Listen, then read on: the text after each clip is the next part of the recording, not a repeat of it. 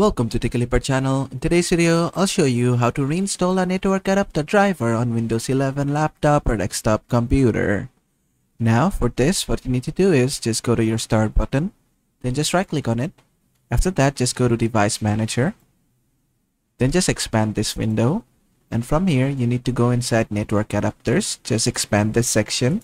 From this list, you need to find your network adapter.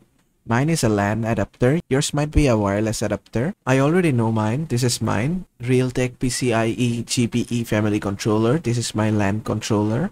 You just need to find your LAN or wireless LAN controller from here. After that, just right click on it. Then just click on Install.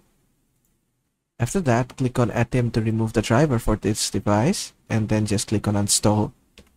After you have successfully done that, just click on Action. Click on Scan for hardware changes. After that, just close all this and go ahead and restart your computer. And your network adapter drivers should automatically be installed again. And basically that is how to do it.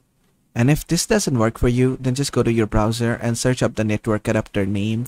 From there, just download the driver from the manufacturer's website and install it manually. And basically that is how to reinstall network adapter drivers on Windows 11 laptop or desktop computer. I hope this video was helpful. If it was, please give it a thumbs up and don't forget to subscribe.